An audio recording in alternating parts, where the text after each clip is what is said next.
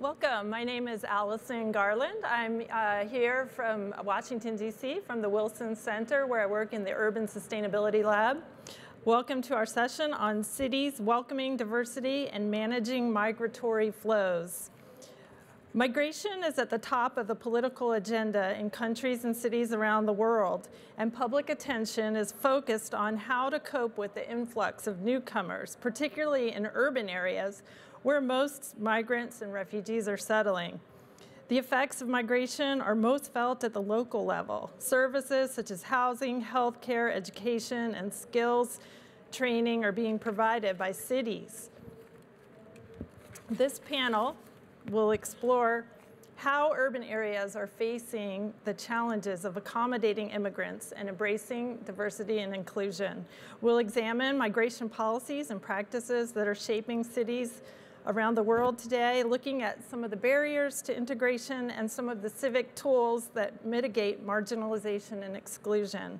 It's an honor for me to moderate this panel, and I'd like to introduce the speakers in order.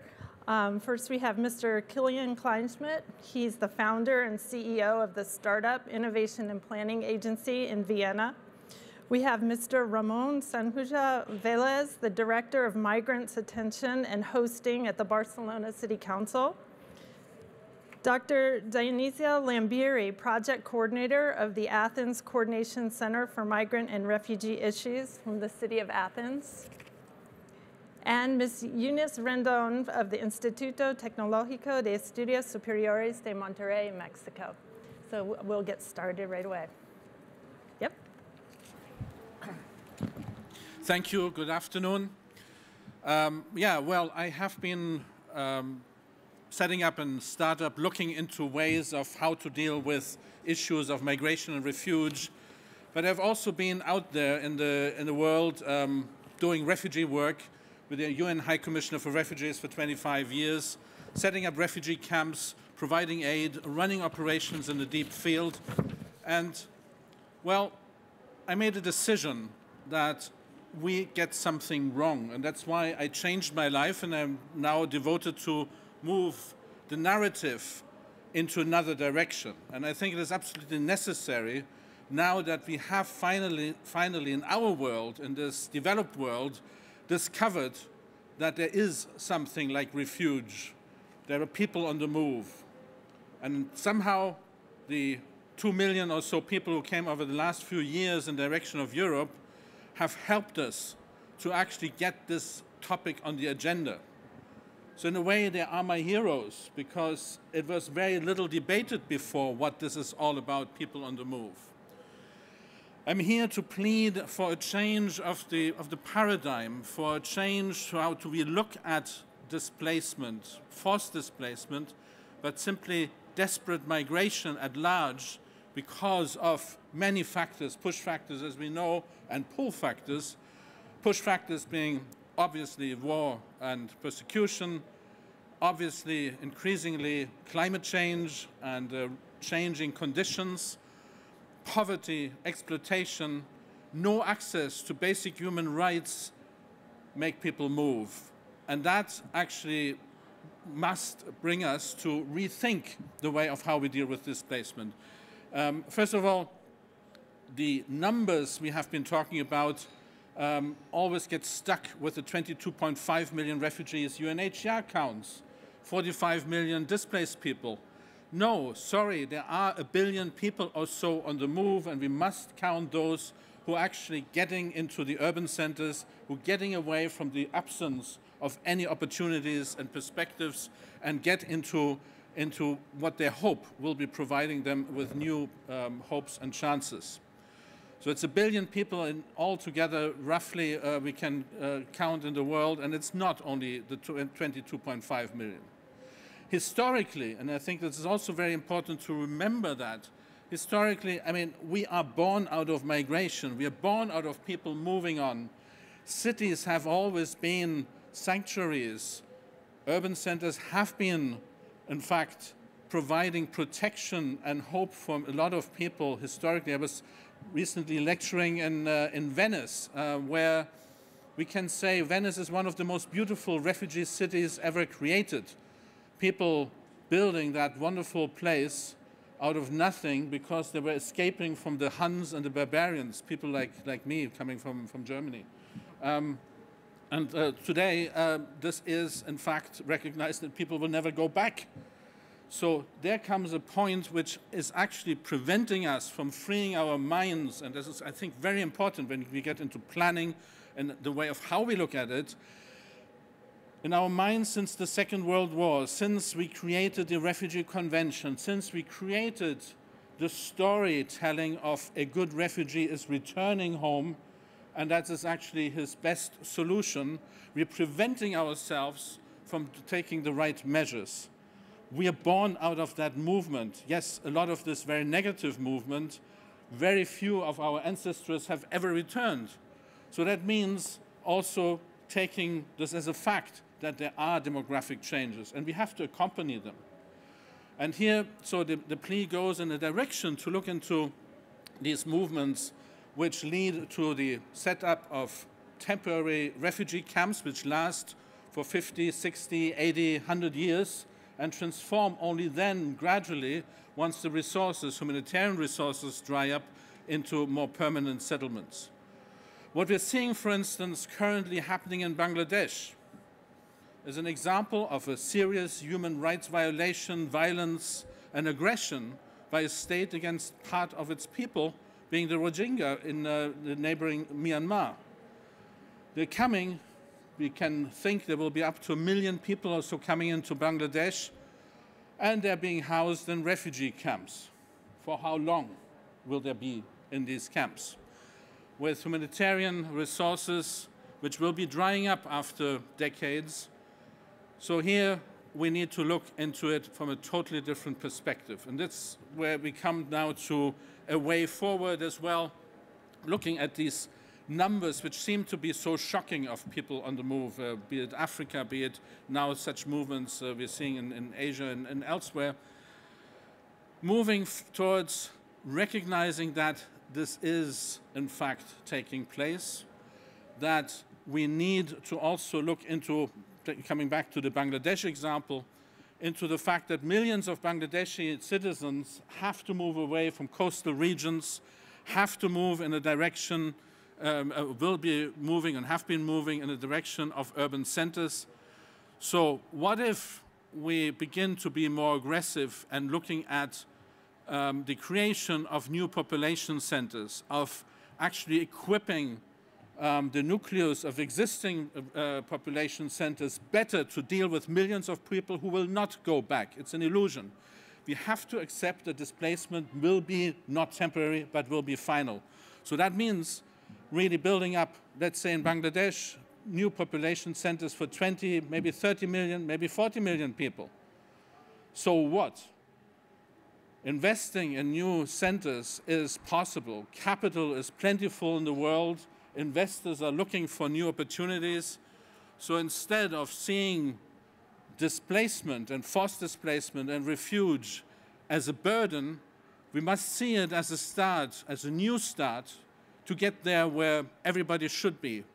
The world has invented a lot. The world has tremendous resources, technology, know-how. You just need to look out here when we go into this hall and we see incredible technologies, incredible know-how, but it belongs only to not even half of the world's population. So why don't we now, in a more robust and aggressive way, begin to invest in places where that knowledge, that technology, that incredible know-how should be available as well. Again, capital investment is seeking new places. If Saudi Arabia is announcing the creation of a 500 billion worth new city at the Red Sea, why is it not possible to create similar structures in and around the various areas of Africa, hard hit by major population changes? Let's move into forms of governance such as special development zones linked with economic and social development. So that is, in fact, to give sort of the scene setting, and I would like to now hand over to my colleagues who will be sort of getting down into more the concrete examples of how cities, how regions are coping and dealing with the situation of displacement. Thank you very much. Okay, thank you. And now we will hear from Mr. Ramon Sanahuja, Velez.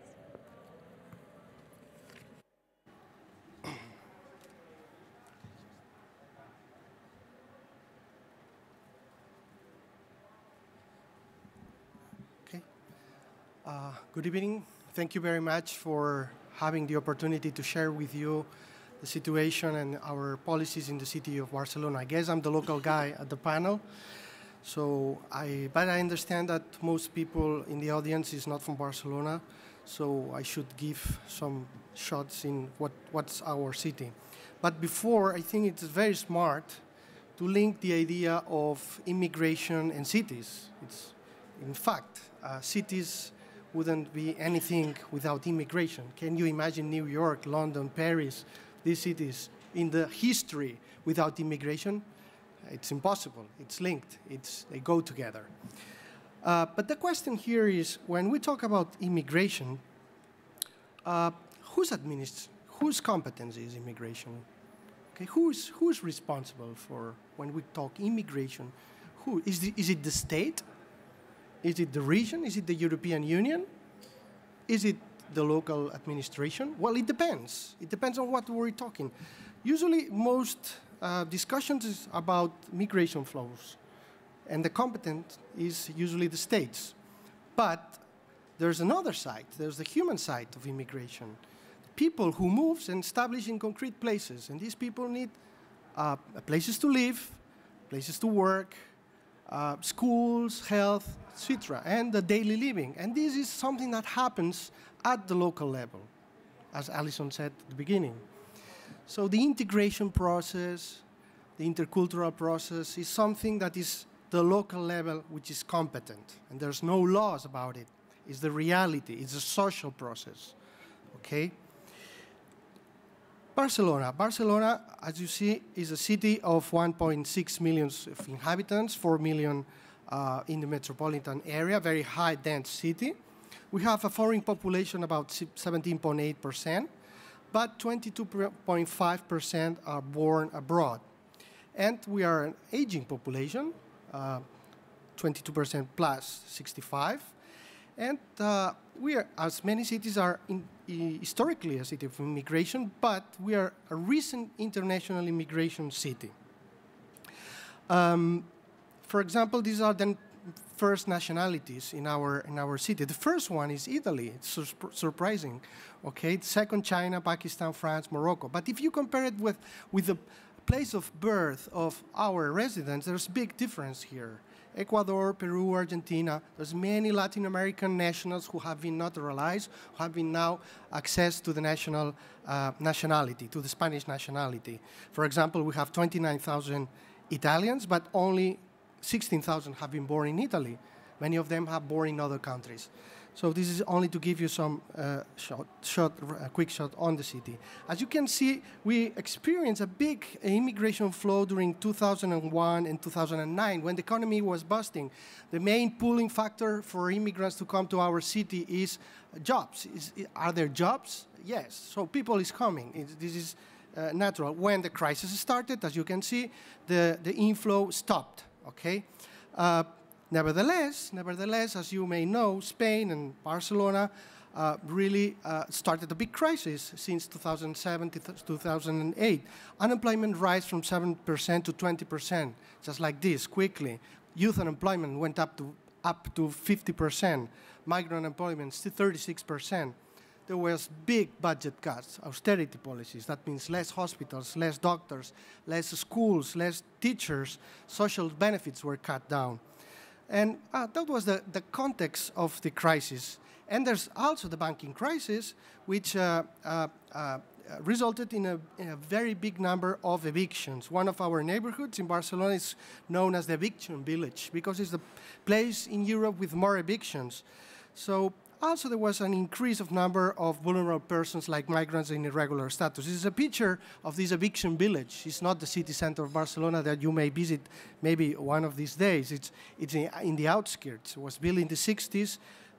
It's a urban is not connected with the rest of the urban tissue of the city, and with big buildings, etc. It's like more like, it looks like a banlieue in France, okay?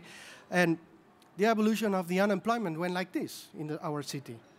It really increased from 7% to 20%. So, which is the classic hypothesis in this situation? You have massive immigration previously, deep economical crisis in a dense, complex area, austerity policies, corruption cases. We've had a lot of corruption in Spain, okay? Austerity policies, so it's the perfect cocktail for riots, ethnic tensions, racism, xenophobia. I was the responsible of immigration, and all the experts tell me, Ramon, get ready, this is going to be hell. We're going to have a lot of problems with these ethnic tensions. But let's see what happened. If we compare the evolution of unemployment and the evolution of the perception of migration as the main problem of the city of Barcelona, we see that the perception really went down.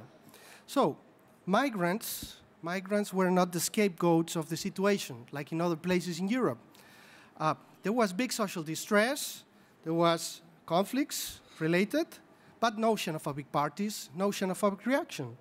So, why? How is it this possible? How do you explain this? No? Well, there's some possibilities of explanation. First, the Spanish legal framework, which has some interesting things from the legal framework from the state, like the local register for all migrants, including irregular migrants. We have some legal procedures that facilitate to get access to regularity. The Spanish public debate in the political issues is not about immigration. We're distracted with other issues, like Catalan independence, for example, and we're not discussing so much about these other issues of immigration like other countries in Europe. Also, the recent memories of a past of fascism, which it's very easy to someone who speaks on a xenophobic way to link it to this past. And people said, no, I don't want to be related to the fascist past. Local political reasons. We have a very extraordinary leadership by our mayor, not by our mayor now also, but also the other mayors. All the mayors had really commitment on the leadership of the immigration. We had political consensus with many political parties agreed on the main policies with unanimity almost. We have continuity in the policies above all. Also, another factor is our civic society. The engagement of the civic society has been incredible. We have many networks. NGOs, they do a tremendous job, and they can collaborate with the local administration in order to produce better and more efficient policies and to arrive where the city cannot arrive. For example, one of these is one of the pictures of the massive demonstration for welcome refugees. That was one of the biggest that we had in the city in Europe. Finally, the migration policies that we have done, I would like to think that they have contributed to these good results. We had welcome policies for migrants since arrival. Do not hesitate to include all migrants, including irregular migrants, to have access to mainstream services like health, education, from moment zero. The irregular today is the future regular. Don't wait. Just produce and do policies as soon as possible. Mediation, proximity projects, anti-rumor strategy to influence the bad perception of some people regarding to migrants. And finally, our framework. Our framework is what we call the intercultural approach, which goes beyond the assimilation model and the multicultural approach, which is based in three principles: the principle of equality, the principle of respect of diversity, and which is specifically from the principle of interculturality is the interaction. We like that people have what in Spanish is a word that in English has no translation, which is convivencia, okay, which is not coexistent. It goes beyond coexistent. Convivencia means also conflict sometimes. Yes, we don't have to hide conflicts. We have to face conflicts and solve conflicts. So we finish here.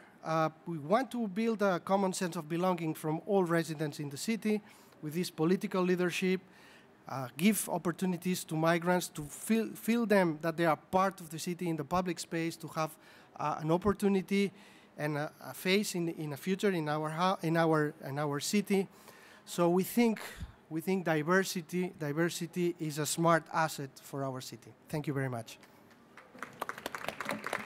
Thank you. Thank you for those comments. Next, we will hear from Dr. Dionysia Lambiri.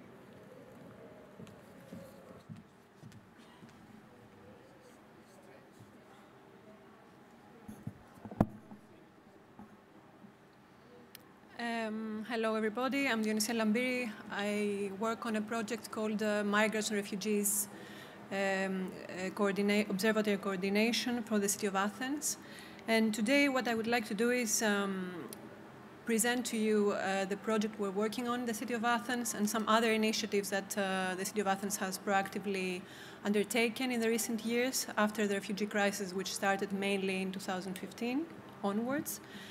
And present also some challenges for the municipality of Athens, mainly related to the integration of this newly arrived population in the city.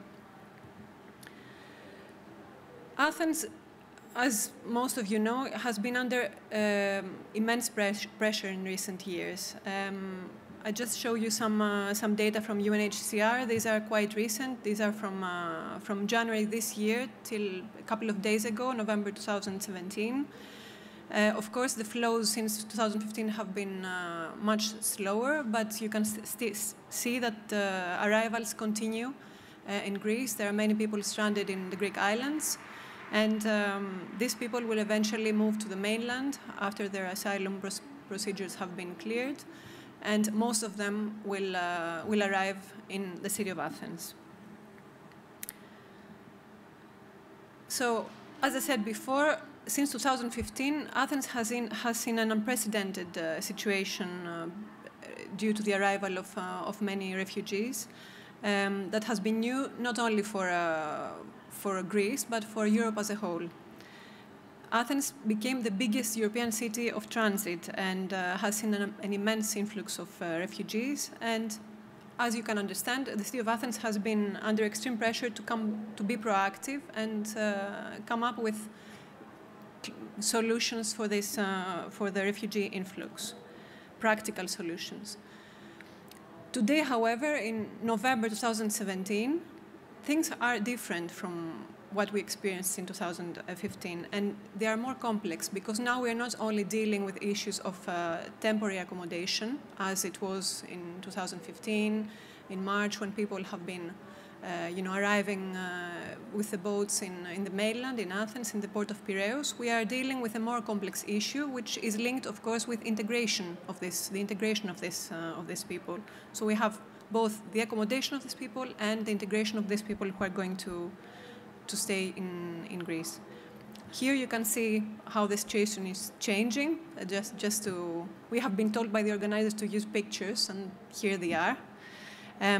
You can see the situation back in 2015, where people have been arriving with boats, staying, not having places to stay, staying in main squares in Athens. And then the picture on your right-hand side, the situation that we are working on towards now, refugee children going to schools together with Greek children, with Athenians.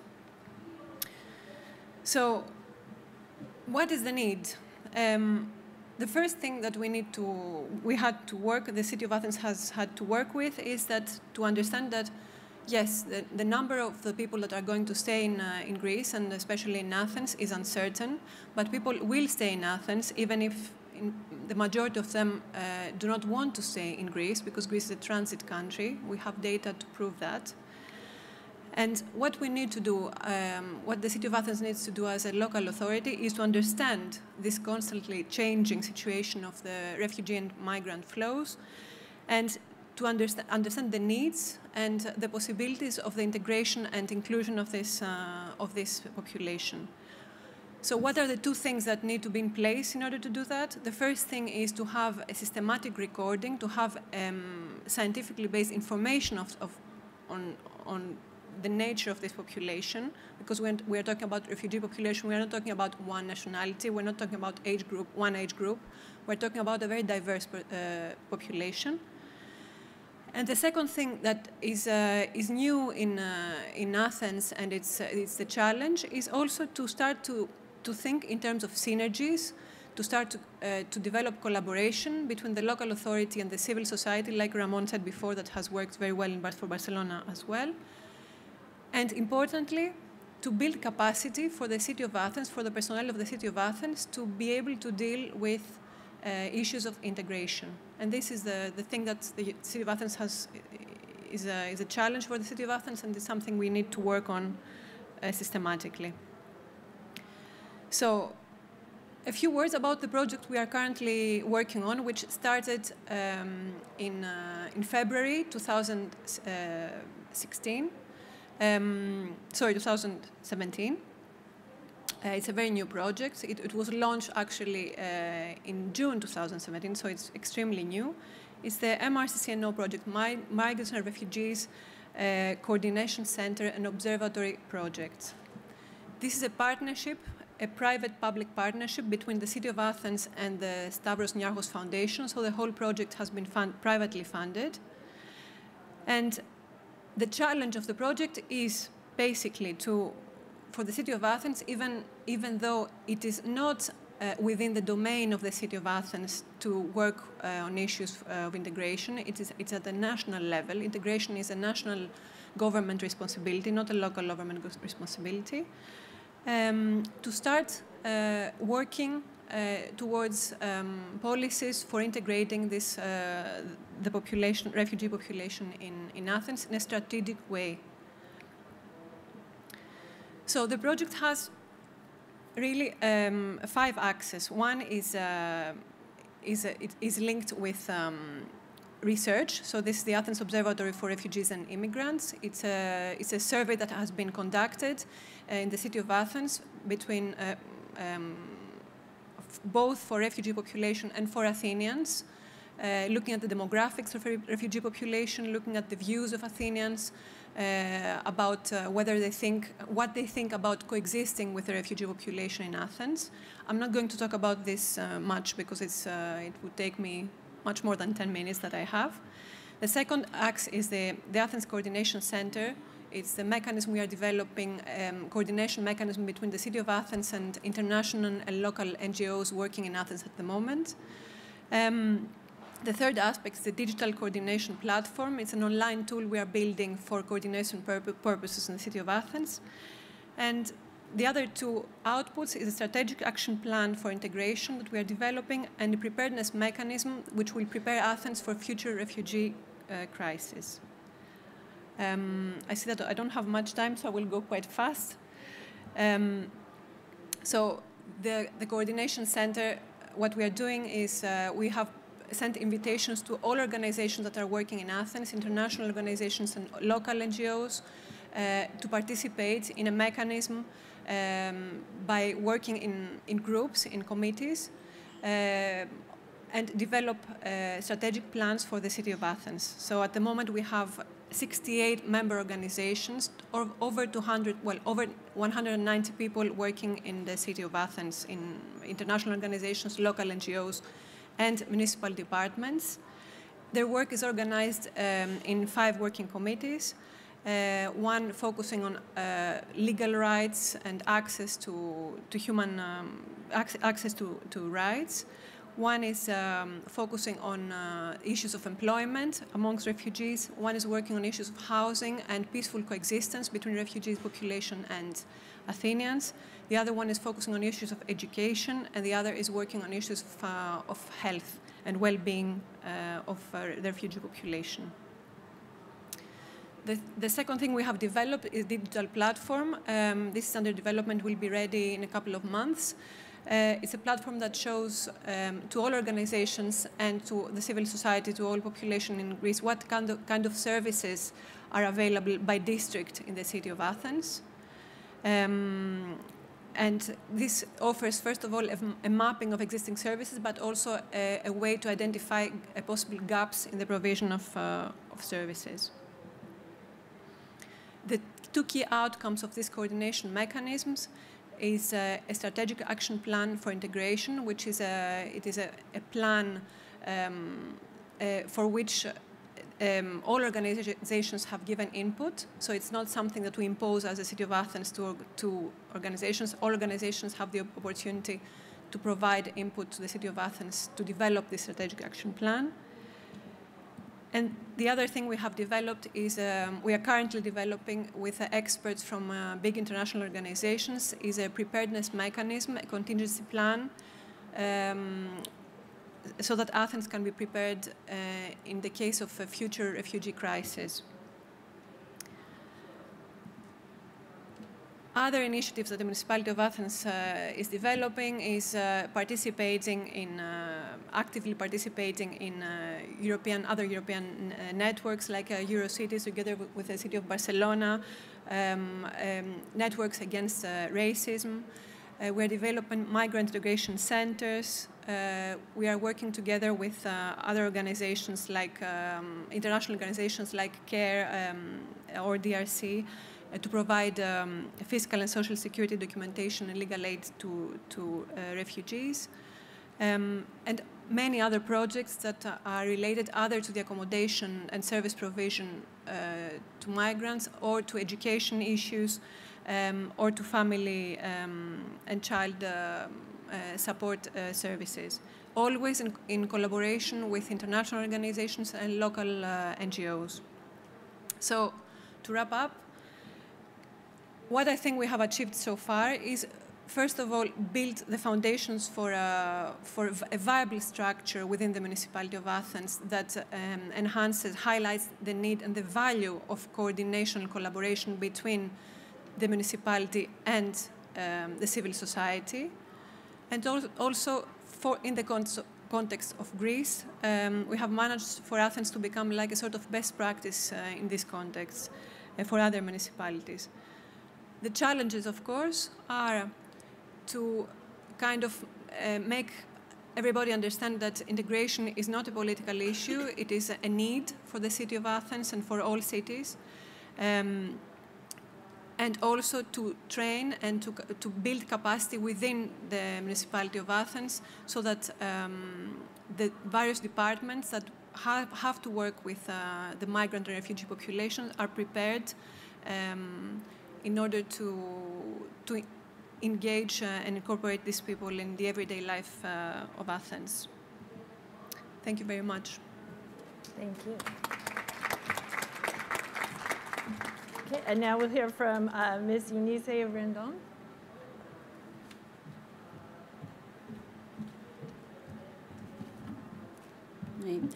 Thank you very much. So we have already heard a lot about migration and the difficulties and challenges that cities that receive migrants and host migrants, and also all other problems, especially in Europe and in this region. I'm going to talk a little bit about other region, which is Latin America, especially the relation between Mexico and the United States, and especially now with all the migration policies that we are having today with President Trump, and which are the new challenges for Mexico and also for Central America and the United States. In global numbers, we know that migration is a world reality today, and we have challenges and opportunities from this phenomenon. So we are going to talk a little bit about both. We know that there are 224 million international migrants and 763 million internal migrants also worldwide.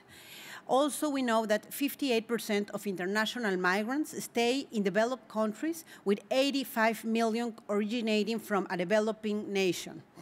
20% of the world's foreign-born population is estimated to live in global cities.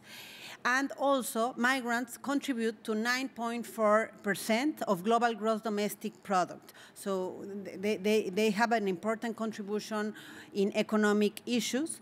And also, more than 60% of global migration consists of people moving to neighboring countries or countries in the same part of the world. So those are some of the global conditions. We also heard here some of the causes, push factors and pull factors. I just want to put some others in this discussion. So in some of the push factors, especially in our region, related with migration, are unemployment, are rural poverty, for example, unsustainable livelihood, and also in terms of socio-political issues, we have political instability, we have also reasons of safety and security, conflicts and threats, also inadequate and limited services, among others, infrastructure problems.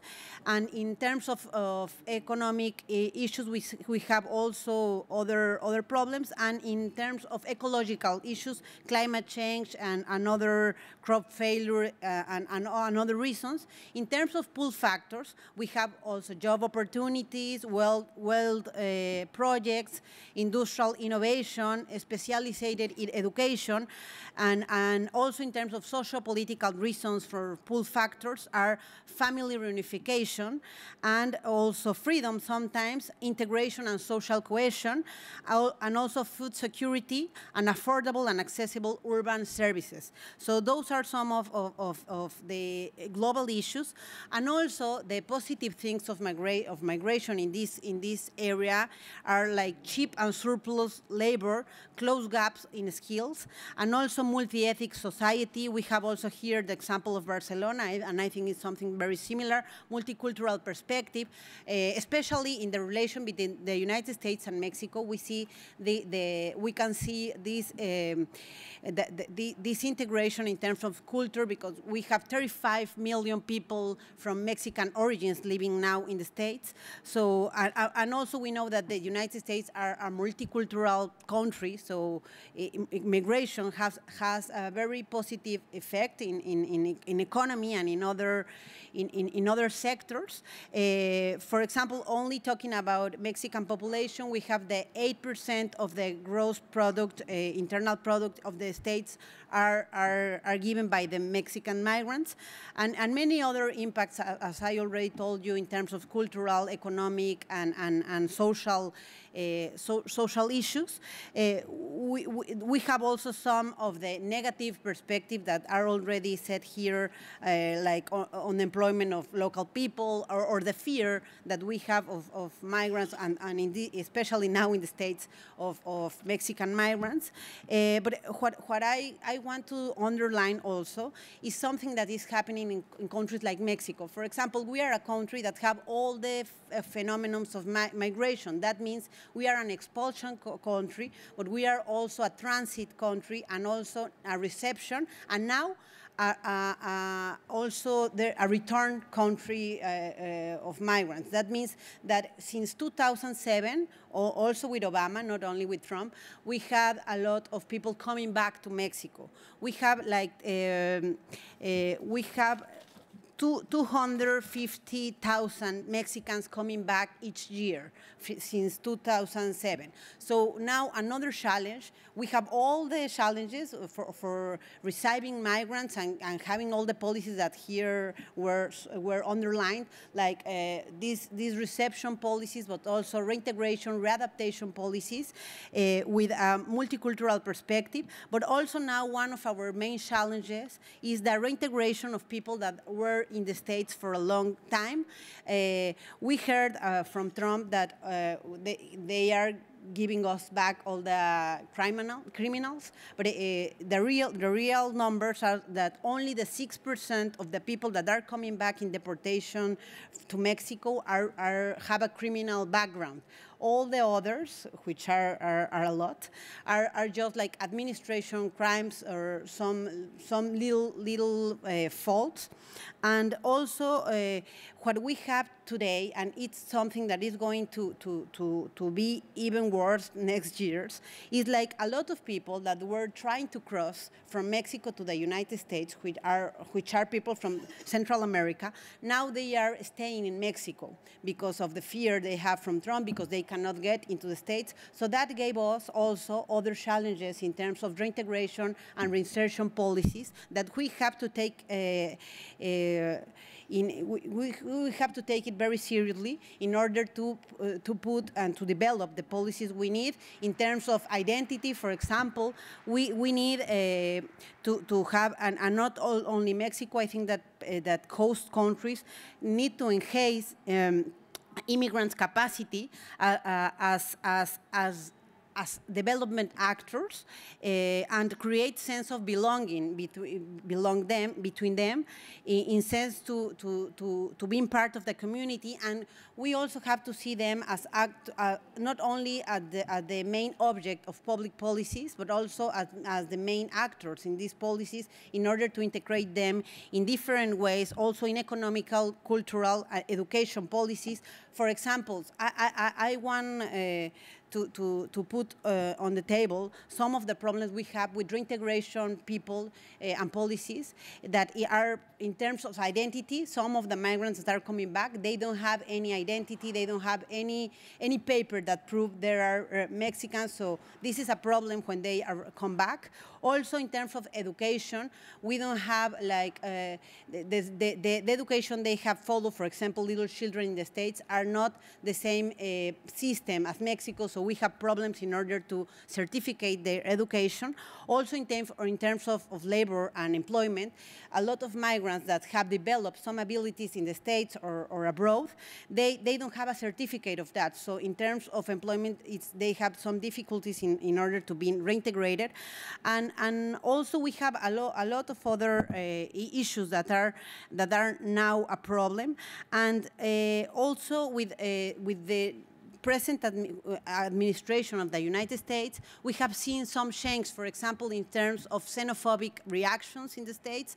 It's not only the language that the president is using, but also we have seen an increase of 20% of hate crimes, for example, in the States. So all those issues. Also, we have an increase of 30% of detentions of people, of migrants in the States, and also 30% of increase in detention with people without any crime background, only for being migrants. They have been caught by the police, and also we have also a new profile of deportation. That means it's not these people that I already told you, the criminals ones, it's a lot of people. And now we have, with Obama and with other presidents, that deportation used to be 80% of deportation were the people that were trying to get into the States, and they were deported in that moment. And now we have a lot more of deported people that have been in the States for more than 20 years, 30 years, 40 years. So that means very, very different challenges in terms of people that are coming back because they have their families and they have their everything they have in the States. So we need to see a new perspective on that issue. And also, as I already told you, we have now different populations from other countries, even from IT. We have now more than 5,000 people of IT in the northern part of Mexico. And now they don't want to go to the States because they already saw that it's very difficult, and with all the policies, it's even more difficult. So they ask Mexico also the permission to stay. So we are going to see a lot of new factors in terms of asylum and refugees. Also, new policies from the United States establish that if one person wants to ask asylum or refugee in the States, they have to stay in Mexico in the time they decide if they can get in or not. And we also see a decreased number in terms of this kind of visa or permissions. So I think that in terms of migration and global issues, we need to know that we have new phenomena in different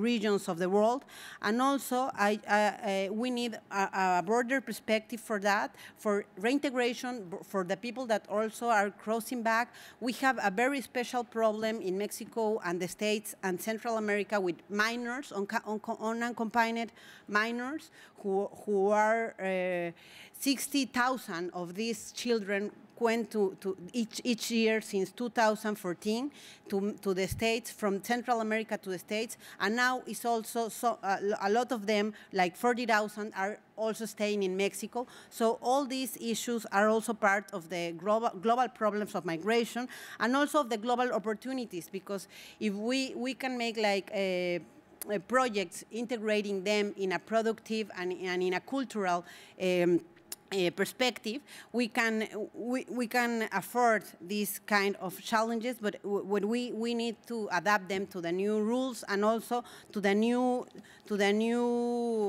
actions, and also to the new phase that we have with migration policies in Latin America. And I just want to finish with, I think that host countries, in all the phenomena of migration, need to facilitate migrants' contribution to cultural, civic, and economic development of society through inclusive policies in order to profit of their cultural background, their abilities, and also their capabilities. And also, just for finish the United States and Mexico relation, also we have seen that in some of the states that we used to have like very strict policies in terms of migration, like Arizona, when migrants get out of Arizona, they also had some negative impact in terms of economic development and in terms of economic issues in this part of the state. So we are going to see what is going to happen, but what I want to say is just that we have a new phase of this phenomenon, and we have to develop policies of not only for integrate migrants that are coming to Latin American countries, especially Mexico, but also to the migrants that are coming back to their own countries with a different perspective and different challenges that we have to afford. Thank you very much. Thank you very much to all of our speakers. I think one common thread is that all of our speakers have underscored is that migration and displacement, these are not temporary issues, that cities must find ways of integrating new arrivals to the city, that these people are making these cities their homes, that there are different strategies, whether it's special development zones, whether it's building capacity, whether it's a culture of convivencia, that there are different strategies that cities can take to welcome migrants. And I think another interesting challenge is the tension between the fact that these policies are set at the national level, but they're impacting local level governments. And I would like to hear a little bit more from the speakers about ways to work around those tensions, or ways to coordinate better of international policy, national policy, and then the reality at the local level. And then I think finally, the case of Athens and the case of Mexico, it's important to see that some of these arrival cities, which used to be transit cities, are now having to rethink policies because they're becoming more permanent destinations and no longer. I don't know if that's changed perspectives of the residents, of the migrants, and of the local government. So, do you want to? Yeah, I mean, I think a lot is about resources. A lot is about the means one has to actually develop services, infrastructure, and so on. And this is, I think, all cities are struggling with that. I mean, there's one initiative now besides the 100 Resilient City Initiative and others trying to enforce and enhance cities' capacities to deal with that, one initiative to build up a European fund to have municipalities actually draw on. Now, what we're also discovering, and I just had a discussion on that yesterday morning actually in Germany, we have forgotten a lot, and when we take the European perspective, we have forgotten a lot about social housing, we have forgotten about all these social inventions after the Second World War to cope with our own reconstruction. So one of the issues is, for instance, in German municipalities don't have big apartments. It's a simple fact, because families of newcomers are bigger, are larger, more members, can't find. So I mean, there's a definite need to invest again into what we have forgotten. So that's sort of the European perspective, which is again very different from others. And I think here we're talking about giving very poor municipalities, which are overwhelmed. I think I mentioned it last year already, I work closely with the city of Duhok in northern Iraq. And we had here the representative from Kurdistan, 700,000 people more in the region. I mean, these are real challenges and no resources. So that's where we need to be much more innovative with blended finance, with investing in municipalities' capacities, technology transfer. And we have that recently experienced also with Libyan municipalities, which are now very keen and eager actually to restart and getting away from the nation-state level to the municipalities taking on the lead. I think that is what is very key here. Yeah, thank you, Kilian. I would like to challenge you a little bit. I don't think it's only about having capacities and resources. It's also about political will. In Europe, especially, Europe is one of the richest places in the world with the highest growth and GDP. And we have resources in Europe. And when during the crisis, for example, in Greece, there was hundreds of thousands stuck up there. There was a commitment by the European Union for relocation and reubication, which really didn't work. Very, very low figures at the end on what was expected. The cities, we were pushing this. We were in favor of to be more effective in this. So we had a project, a city-to-city project, from Athens, Barcelona, and Amsterdam. The idea was to overcome these impediments by the states. We were ready to receive people directly from Athens, and Amsterdam was ready to receive people from Athens. The mayors were ready to receive it. We agreed. We had the capacities, but the state didn't allow. Not in Spain, not in Holland. So it's also about political will, and I'm afraid in Europe right now, in most countries, there's a big lack of this political will. Do you want to go ahead and talk about coordination? Yes, I think what Kilian said before about direct access to fund for cities is extremely important. Mm-hmm. And it's something that I hope is going to be reality once it is understood that cities are under immense pressure, especially as big international organizations are leaving the cities due to funding that is being shrunk or finishes. So this is a big issue. It's a reality that Athens will soon face. As far as the Athens Coordination Center is concerned, we are doing our best to include the ministries in the work of the Athens Coordination Center. And at the moment, we are happy to see that both the Ministry of Migration and the Ministry of Education are members, are participating in the work of the Athens Coordination Center. Okay. Did you want to? Well, you already said everything, but I think that also private sector and society are very important factors in terms of migration and in terms of having better policies. For example, in terms of economic innovation, private sector can be a very important actor, and also they can take advantage from migrants and from their abilities, especially in some sectors, in special sectors.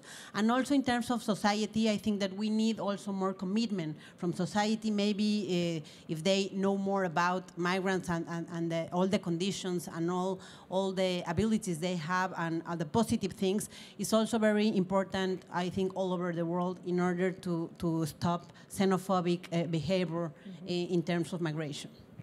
Okay, now I'm going to read a question that we have from the audience. The question is, how can new urban designs and urban policy frameworks foster diversity and make easier the management of migratory flows? So maybe I know Barcelona would have some examples about urban design. And yes, I think it's very important. Urban design, how you design the city can drive segregation or integration. Okay, if you design a city with diverse housing, with different social classes, with connection with public transport, accessibility, so probably you end up having a mix of different population which fosters interaction, which ends up with more relations with diverse people. If you have a policy of getting very, very specialized parts in the city, maybe you have two zoning, for example, you have two specialized areas, and there's more segregation for economic activity, residents, and even sometimes in some countries there's also policies to ethnic enclaves or ethnic neighborhoods, it is a policy, okay? In Holland, for example, I remember the city of Den Haag, they wanted to have an Indian neighborhood, okay? So they foster all Indians to go there. It's their policy. We don't follow that here in Barcelona. Communities, they tend to gather together, but one thing is this natural. Another thing is that the city promotes that. Our perspective is to promote this interaction, to diverse mix of residents in every neighborhood, and enable the people to move around and mix.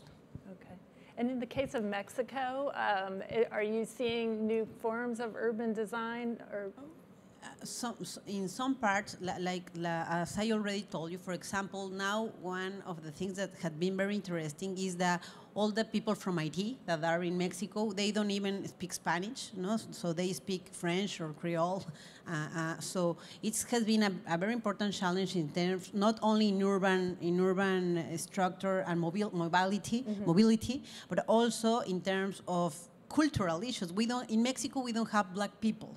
So from one day to another, we have 5,000 people from IT, and socially it's difficult, all the integration of the people, because they are not used to. And also to people that didn't speak our language. So they have built some policies in terms of mobility, because when they arrived, they were in one of the parts of Baja California, of Tijuana, but they were very far away from the city. So now they are integrating them also in the city, and they are also doing some policies in order to give them jobs and to be more part of the city. Mm-hmm. And also something very interesting, and people from IT now are putting new food in restaurants, so it's also a rich, they can make a richer food and cultural speaking. And also another thing from urban planning and in terms of the border in Mexico, is security. Also, with all the policies that we now have with Trump, and if we have more stricter policies in terms of crossing the border, we are going to have more security problems. I'm just going to give one example. For example, in people traffic, which is a very important problem in our border, more security you have, more expensive it will be to cross. And new actors of organized crime are coming to this new business. So it's more dangerous to do it now. And also traffic is becoming also treat.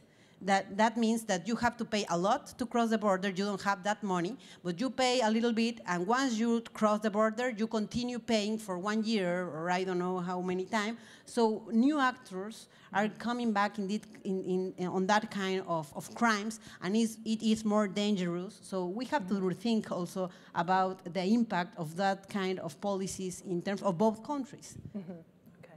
And it's a little hard to see, but I don't know if there are any questions from the audience. We have a little bit of time left. If not, we have more questions on the iPad.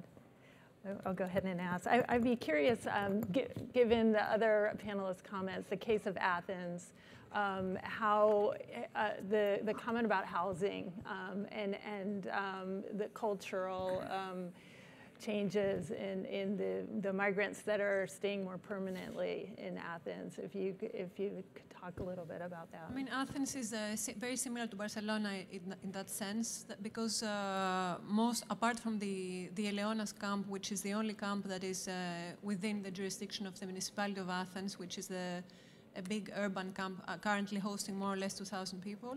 The rest of the population, refugee population, lives in accommodation apartments in the city of Athens, which is, for me, it's a fantastic opportunity for integration, but at the same time, as you can understand, due to the real estate structure of Athens, with big blocks of flats where refugee families live together with Greek families, it can prove challenging.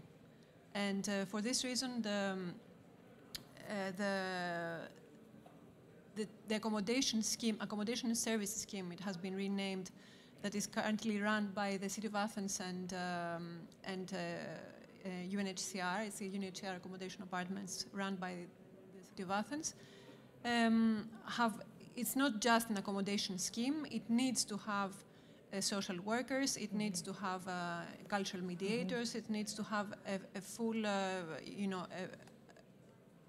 staff that is fully prepared to deal with everyday issues that are as a result of the cohabitation between very different groups, population groups. But I think this is also the challenge from the positive side. This is the challenge of integration. Instead of having people forgotten in ghettos outside the city, this is the big challenge and the beauty, let's say, of integration. Yes, yes. And in your work, I know that you would like to share some insight. Well, I mean, another Greek example, the city of Thessaloniki has a challenge because there is no affordable housing in the city as such, because everybody has moved on Airbnb and so on. I mean, I can tell you, I was looking for an apartment. It was very difficult. So I mean, there is really a need also to use that as an opportunity to reinvest in vacant real estate, which in Greece, for instance, is one opportunity to really restart an affordable housing approach for young people, revitalization of the inner city and so on. So there are lots of opportunities around that. And instead of, again, creating and leaving people in camps and saying, well, they will move on and so on. No, it's about integration. It's about cohabitation. It's about coexistence and so on. And so I think huge opportunities, and not forcibly just from a humanitarian perspective. It's really also to revitalize cities from an economic and social side. Mm-hmm.